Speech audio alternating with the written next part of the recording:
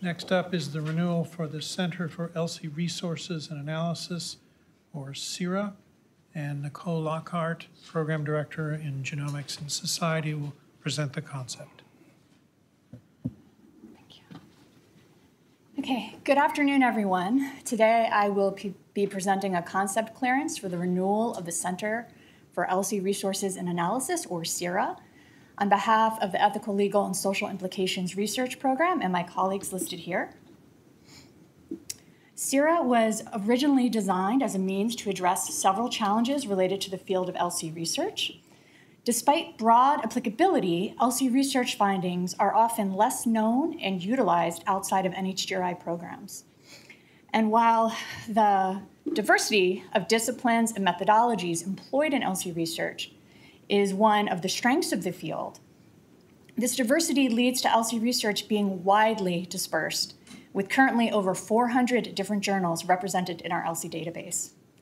ELSI research products, including data collection instruments, analytical techniques, study materials, research findings, publications, and other study materials, are not always shared and can be difficult to locate. Prior to CIRA, there was no established means of sharing ELSI research tools or products. Finally, a widely accessible and easily located platform for ELSI research products would improve rigor, reproducibility, efficiency, and potentially public benefit.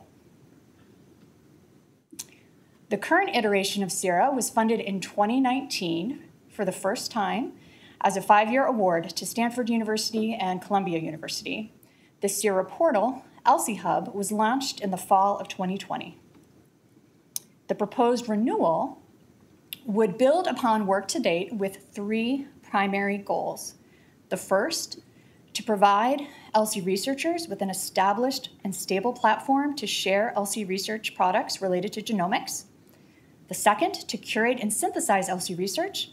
And the third, to facilitate and collaborations and uptake of ELSI research.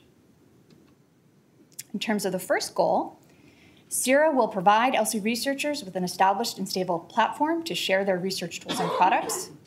The center will collect, index, store, and make available ELSI research products. CIRA will collect and organize information on where and how to access ELSI research data, metadata, and the corresponding ELSI research products, and present this information in a searchable and easily accessible format. In terms of curation and synthesis, it will plan and facilitate the development of broad overviews of ELSI scholarship through methods such as curation, meta-analysis, and literature review. CIRA will develop curated resources on both new and persistent issues. CIRA will consult and engage a broad array of experts involved in ELSI research as part of this curation process. CIRA will facilitate research collaborations and uptake of ELSI research by convening multidisciplinary researchers and stakeholders and conducting outreach and dissemination activities. The audience for these activities will be ELSI researchers and other stakeholders in genomics across all career stages. The goals of these activities will be to broaden ELSI partnerships through translation, dissemination, and outreach activities that connect ELSI researchers and their findings to a wide range of stakeholders who may find them useful. To increase and use ELSI research by researchers and other stakeholders from a broad range of disciplines, professional backgrounds, and lived experiences, and to inform ELSI researchers about the expanding genomic landscape. This proposed center would bring together ELSI research tools and products from across NHGRI and add value by further synthesizing and collating research on key topics. CIRA will increase the availability, accessibility, and usability of ELSI resources to a broad spectrum of potential users, which may be particularly important for trainees, new and early stage investigators, and researchers who may have fewer institutional resources. While CIRA will not replace existing NHGRI coordinating centers, it will provide a central resource of ELSI tools, products, and expertise that could be consulted by and coordinated with other NHGRI programs.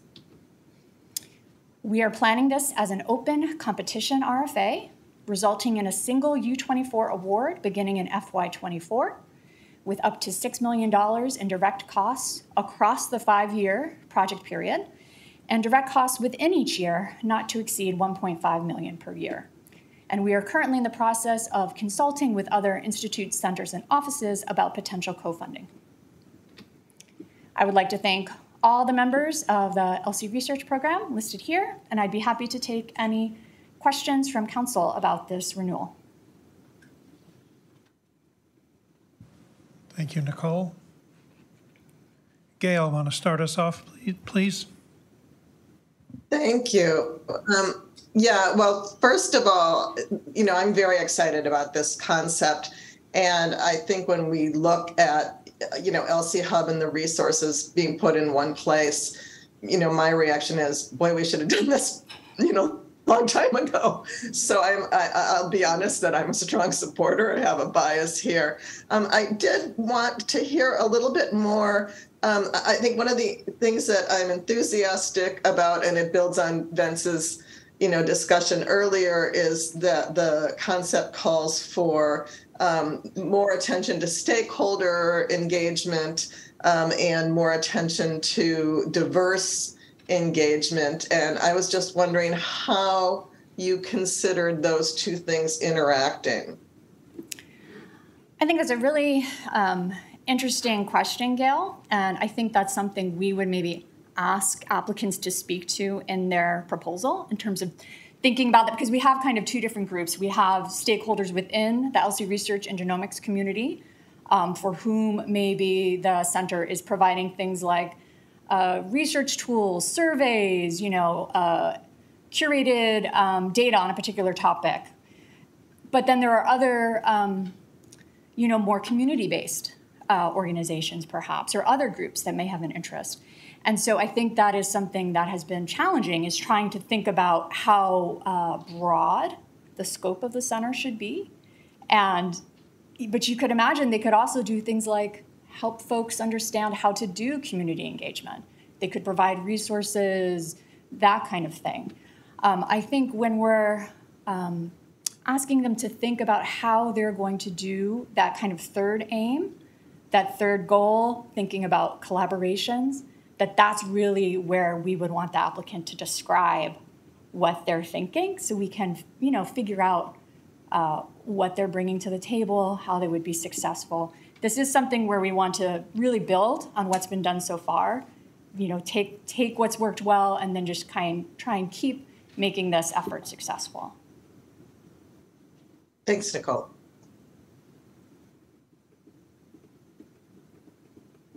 Kyle, go ahead, please. Hey, Nicole, not really a question again, sorry. But I did just want to, voice my support for this, for making this an open competition in this next round. Certainly no critique of the existing awardees, but I think just as a matter of principle, keeping this as an open competition for the next round makes a lot of sense. And I think it's one of those settings where encouraging, creative thought and kind of new ideas is really important. So because I think this is still an area where it's very much in flux about what are the best ways to make this information available and to organize things so that the ELSI community and others can make use of it. So I think, just keeping this open to encourage that kind of creativity is really a great move, and I'm supportive of this renewal. Okay, thank you, Kyle. Other questions or comments? Oh, Olga, go ahead, please. And Lisa. Lisa was first, so she should go first. Okay, Lisa, you're next. All right. Since this builds a little bit on Kyle's comments and my previous comment, I'm glad to go next. I agree with Kyle about standards, best practices being very much in flux. This is a true opportunity and room for creativity. At the same time, I would be interested to understand how continuity and building on the successes thus far will be ensured I assume that would be something that you might want to see applicants speak to, or maybe it's not. And then I also wanted to just ask about whether, given, for example, Dave's response to my previous question, whether it really does make sense to say that the focus of the CERA will be on ELSI of advances in genomic science and medicine, or whether it makes sense to expand that at all. Thanks. Yeah, to take your second question first. Yeah, I think that's definitely something we will clarify in the RFA. We don't want it to be that narrow of a focus. That sentence was intended to point out that there does need to be a focus on genomics. This is not trying to be the center for the ELSI of everything. We can't tackle the ELSI of everything, right? So it's not going to be, all neuroscience and organ transplantation and everything that could be there. It does need to have a genomics scope. But we will clarify that ELSI always has been broader than that, thinking, an anticipatory nature, and as Kyle pointed out, thinking about implications of how genomics can be used more broadly and how that impacts how society views genomics. I think we certainly want to capture that. And I think the current center is doing that, and we just need to be more careful in our language. And once we're outside that 3 pages, I feel like we can make that clear. Honestly, I think deleting "and medicine" would clarify everything that you just said, okay, and would capture it. Just because, yes, this current CERA has moved in that direction and fairly strongly recently, I think one wouldn't want that particular phrase to be read as a criticism of that or an attempt to redirect away from the behavioral, the educational, the multiple different uses that can be made of genomics, including genomics sort of focused initially on medicine, but that gets broadened to other areas. Sorry to interrupt. That's fine. That was helpful. And to your first point, building on current efforts and current success, we did in the original RFA require that everything be portable and transferred should the award need to be moved. So we do have that clearly specified, and that's something that we are thinking a lot about as we kind of prepare for writing a funding opportunity announcement. What do we want to build upon? Where are things that could be strengthened? We're really, putting a lot of effort into those kinds of considerations. We do currently have an external scientific panel for this program, and so that's another source of, guidance and advice, and just having another set of eyes really thinking in depth about both what's going on and maybe what should be the future. Olga. I completely agree with all the comments. Very supportive. I think this is an incredibly important area, obviously. And I really like Lisa's point about making sure that it's not just limited to the medicine. I think that's what you guys intend anyway. One sort of additional comment is, and I don't know how much you have in terms of, how much leeway you have in terms of the panels, but I think it's really important that also the potential users are part of the evaluation of this, right? So that it's not just the experts in the field, which is obviously important, but having thought about this aspect of in a slightly different but related area of entering into a new area and trying to find the data, I mean, it's incredibly frustrating and impossible. And I think we really need to start thinking if we want more individuals and labs to enter into these really important domains, we need to make it. So I think this effort is incredibly important. I just think it's important to also have evaluators, or maybe this is what a potential user would look like, who is not in the area already and might be able to enter. Yeah, that's definitely something we're intending, is to really have those kind of evaluation criteria. So we're having different user groups thinking about, does this meet their needs? Are there things we're missing? And having that really built into the program so that we can have it meet the needs of various different groups. Because we would like it to be used not just by ELSI researchers, but by others in the genomics community who might be coming to the center for a very different purpose. Iftikhar. Thanks. I had two quick questions. One is that as you prepare the RFA, what kind of feedback would you want from the community so that your RFA is informed by that? It seems it's generally positive, but I was wondering whether there's more specific areas of feedback you could gather so that you increase the utility of this program in its second phase. The second question was, in the document provided, there's a reference to Anvil. How do you see that collaboration with Anvil? Thank you. Okay, so to the first question, I will admit I'm not entirely sure how to answer that, just because we do need to be very careful when we're actively writing an RFA of making sure we're not being swayed by particular groups or only providing access to particular people. So I think what we would largely do is rely on, for example, comments that have been made by the external scientific panel previously, results from the current center that they've, their survey results, their prior, work with particular user groups. And then our own assessment based on progress reports, semi-annual reports, those kinds of things. And the RFA will, largely kind of lay out where we want them to go or where we think they should go. And then they will be, as with any application, they will have to think about how the best way to get there.